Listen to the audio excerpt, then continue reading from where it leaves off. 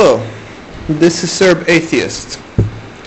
Now, I know I've been very lazy and have not been making videos in quite a while, but I promise that is going to change starting this instant. Okay, so this video I will talk about the sad truth on atheism. Why armies of atheists come to YouTube and post their videos day after day after day. What is it about YouTube and atheism that was simply a match made in heaven? What is the secret behind all of this? Well, if you're a theist and listening, I'm now going to share that secret with you. And here's the secret. We are all full of shit. That's right. We are all completely full of it.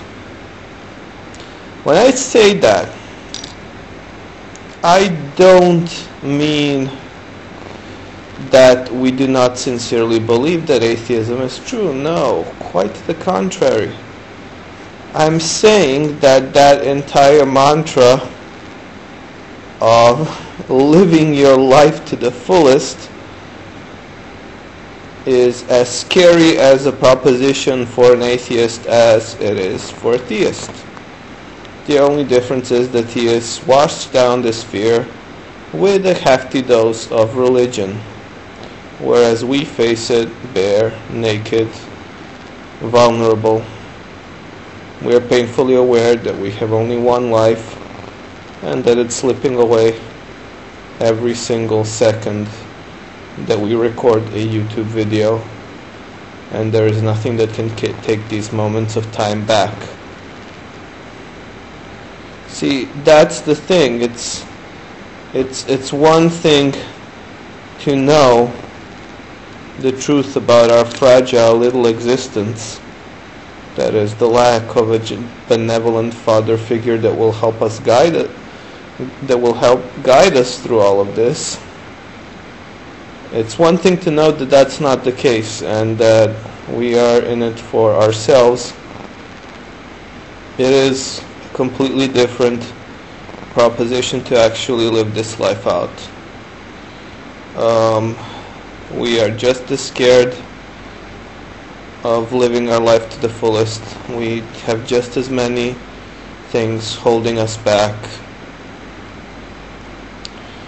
And we just as well feel that we could be doing much more with our lives. And that is the sad truth of atheism. So why do we come back to atheism? Well, quite simply when you feel overwhelmed by life, when you really feel like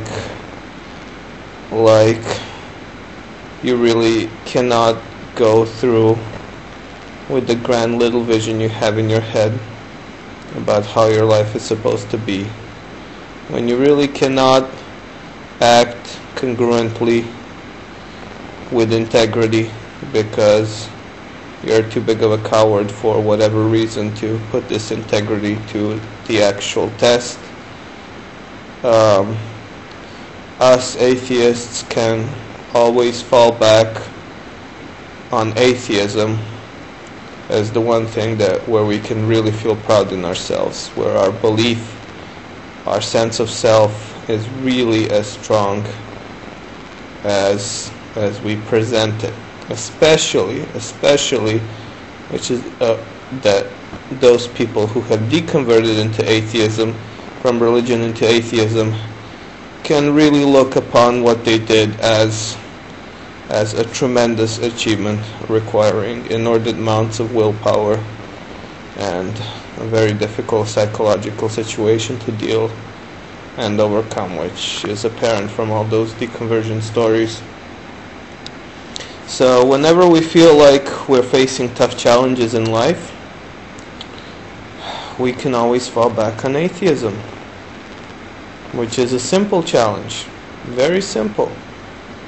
It's really the one area in our life that every single atheist I know has rock solid beliefs, where really things are working perfectly. I cannot imagine living my life as a religious person, torturing myself day to day over what is it that God wants me to do, how can a loving God create this cruel world.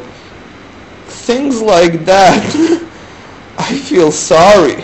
I really feel sorry for theists that have to deal with that crap every single day, that they have raw sewage pumping where there should be crystal clear water in their head. But every single person has things holding them back. Every single person does not live their life to the fullest. Every single person could be doing more. Every single person could be experiencing life with more gratitude, with more emotion, with more aliveness. Every single person. And atheism is just a fallback position. That's why we love debating theists. It's not because we're subconsciously unsure and feel the need to prove that there doesn't exist a God every single day. It's really the opposite. We're so damn sure that debating theists is effortless. Whatever point you make, we can answer it right away. I don't even have to think about it. And it's not like, let's say I'm debating Balkan history and Balkan present. I mean, being a Serb, I get into these discussions a lot. It's not like I can be absolutely sure what I'm talking about. I never operated inside Milosevic's head or any of the other people playing a major role. I don't know what they were thinking. I didn't have spy cameras in the many historic secret meetings to know what it is they were doing. You know, I'm just taking information from all sorts of sides and trying to form my opinion. I cannot debate anything with any degree of certainty. But when I'm debating theists, it's effortless. Anything you say, we can shoot down easily. That's how strong our position is. All you have on your side is a hefty dose of wishful thinking, emotional appeal, and flabbergasting hypocrisy of the kind that would make any person debating you lose respect if it was any other debating topic. You would be busted like this. That is why we like debating theism and fighting theists. It's so damn easy. It's our fallback. It's our comfort blanket whenever other challenges are way too overwhelming for us. I mean, all I have to do is look at the kind of people that have actually really taken it to heart and turned it into a crusade. I mean, sure, political action in terms of rights of atheists, yes, that's a really difficult, that's a really wordy battle. But spending hours debating some stupid fundy that's not even going to change his opinion, or just simply making fun of him, there's really no necessity. We do it just for fun. We do it because it's the easy thing to do. Because we have stashed away the hard things we have to do in the closet. Like really, when I'm really living my life, I don't come here for a month, at least. So, that's the sad truth about atheism. Our position is so much stronger that, debating theists is like, shooting fish in a barrel, so to speak. Sorry. Your side is that pathetic. What can I do? Bye.